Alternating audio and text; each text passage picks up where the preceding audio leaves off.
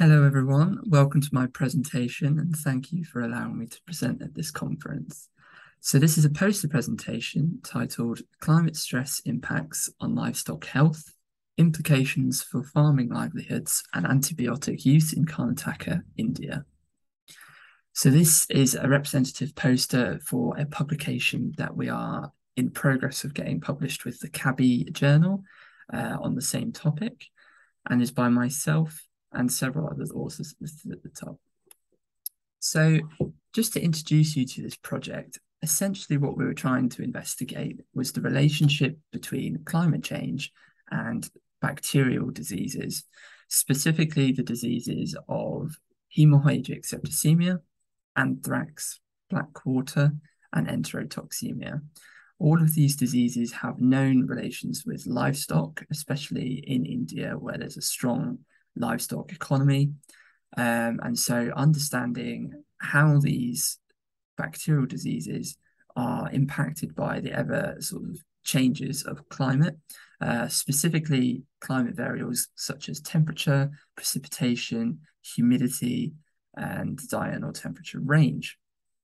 So the case study for this research was the state of Karnataka, which is in the western coast of India, with a map of that in figure 1, highlighting the capital city of it, Bangalore, where the Karnataka Centre is based. The Karnataka is a joint institute which supplied the disease data for this project through the online platform of the Nadres V2. So just to get through, the objectives and aims of this project were to identify climate changes that relate to livestock bacterial diseases, as aforementioned. We then wanted to use this information to create risk assessment maps that could be used to indicate areas around the state where climate was going to have a stronger impact on disease outbreak or climate was going to have a weaker impact. We then wanted to project these findings onto future climate data and create maps which could help provide long-term planning and safeguarding in the future. So what we did was we downloaded available climate data from the CRU time series meteorological dataset available online through CEDA, and of course the Nadres V2 disease datasets, both of these spanning from 1987 to 2021. We downloaded these into R, calculated long-term averages, sort of fixed the data into time series, and determined key anomalous years. We then conducted correlative statistics, first with visual peak-to-peaks, then followed by more quantitative assessments using Spearman's rank and a principal component analyses.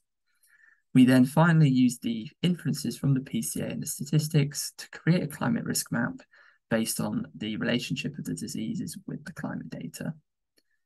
The results of these statistics are outlaid in this figure here, with our time series data from the start for climate variables, all sort of fluctuating but indicating a growing, increasing trend. Our correlative statistics between certain climate variables and the diseases, which then led to the principal component analyses, which is the fundamental data for this project.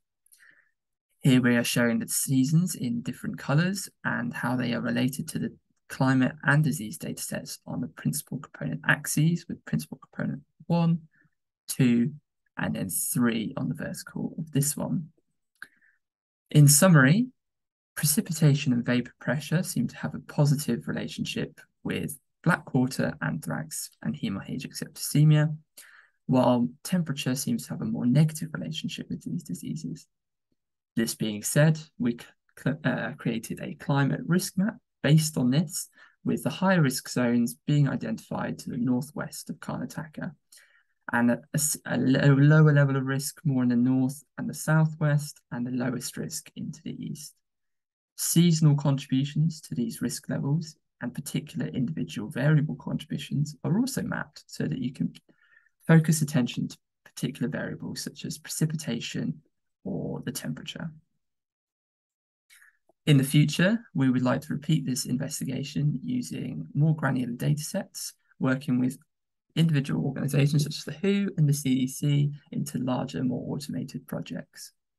Thank you for your time, and please, if you have any questions, feel free to contact me. My details are on this poster. Thank you.